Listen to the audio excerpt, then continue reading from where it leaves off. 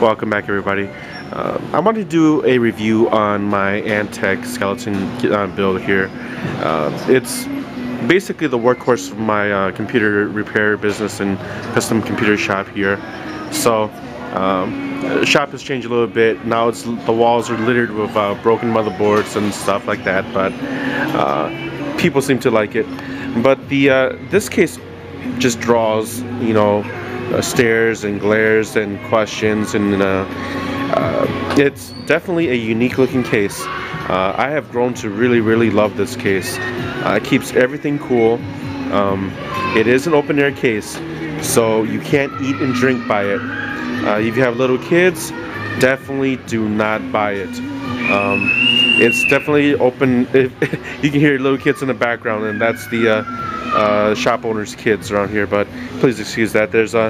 But definitely if you had little kids, like those girls screaming in the background, they would stick their hands in here or to the fan over here, and you get cut and eat and drink around it. So definitely not for everybody. But let me get a closer shot of this. The Antec case comes with a huge I forgot how big it was, but definitely like I think this is near a 300mm fan on top. And you see it cycling through colors, so at night it's really awesome. You can have that color cycling turned off, or I mean, I'm sorry, not turned off, but at any color you want. So basically what we can do is we can just hit the switch and we can have it stay at, let's say, we like this here, and it's staying at that color. We want to cycle again, press the button, and it's going to start cycling through colors again. We have 3 fan speed settings right now. Right now I have it medium, and it's fairly quiet at low speed.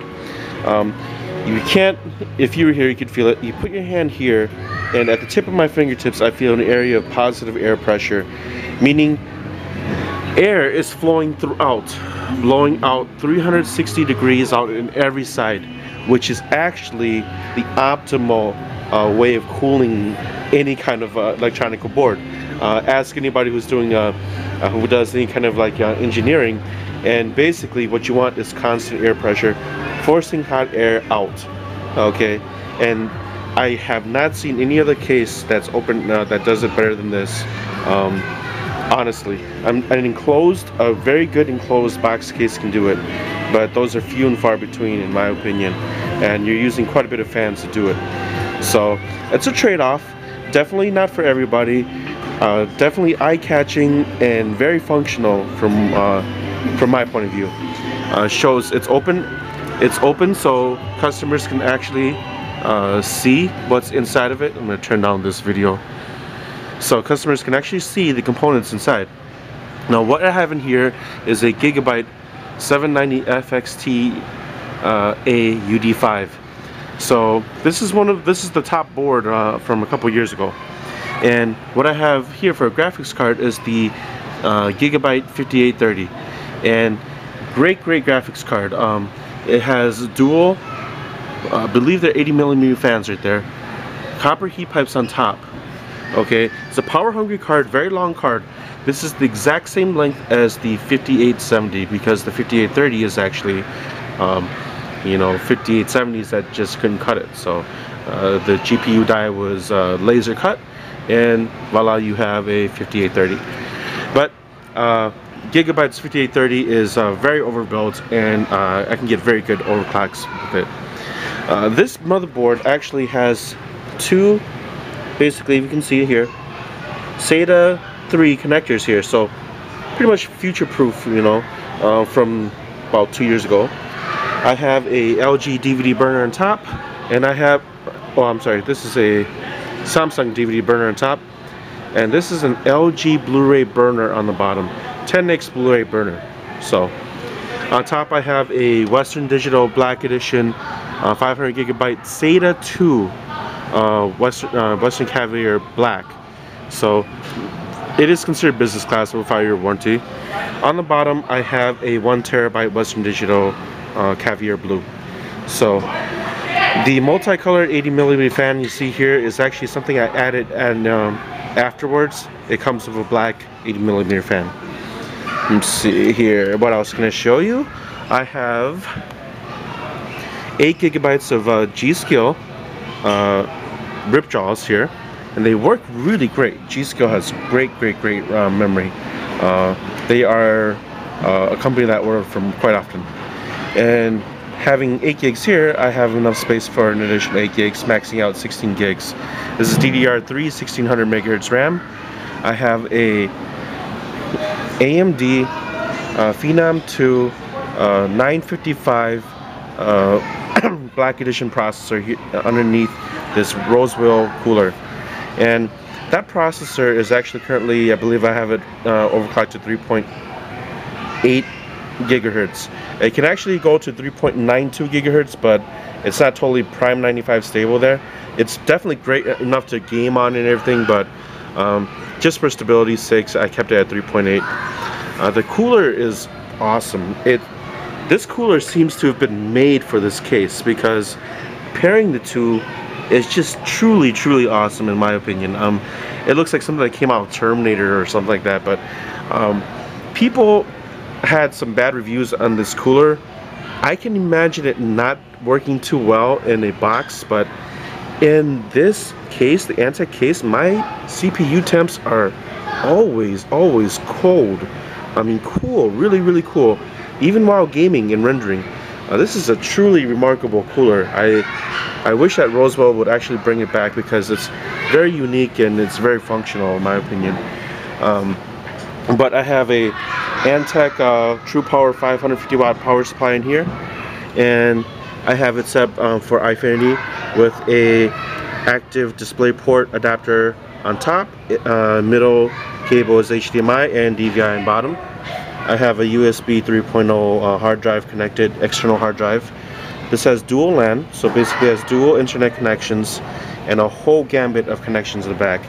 And Gigabyte is one of the few companies that offers you a whole gambit. Firewire.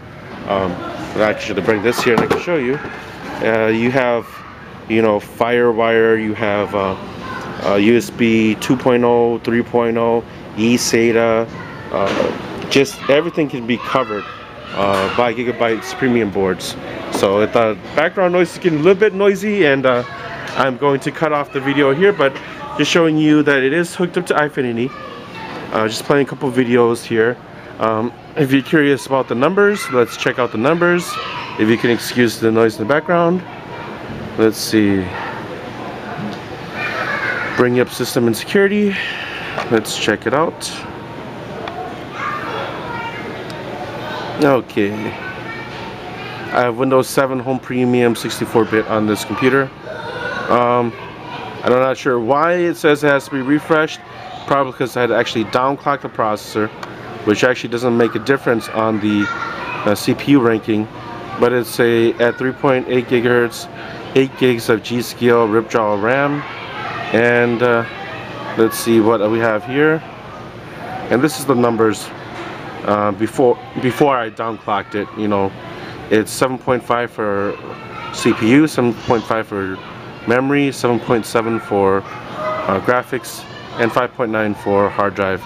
And I got it to 7.7 because basically here, let's get GPU-Z up and I can show you what we have, unless I don't have GPU-Z, and I probably, oh yes I do, GPU-Z.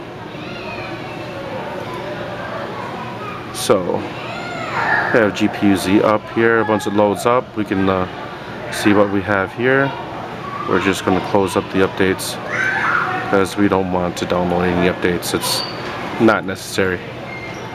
So basically what we have is a TI Radeon 5000 series. This is the 5830, so it is based on it is actually a physical Cypress chip from a 5870, except that it's just been laser cut to shut off defective areas. And 1120 unified shaders, GDDR5, 1 gig of video RAM. Stock clock is 800 megahertz. I have it at 925 megahertz for GPU, and memory at 1050. So it's enough to push the graphics up to 7.7, and you can play it's enough to drive eyefinity with respectable numbers in terms of gaming. So old games you can run at full, you know, at full resolution, highest resolution. These are 3 21.5-inch 1080i monitors, and they're from different companies. The left one is from Scepter, middle is from Acer, and the right one is from Acer again. So thanks for watching, and have any questions, just email or post comments, and subscribe. Thanks. Bye.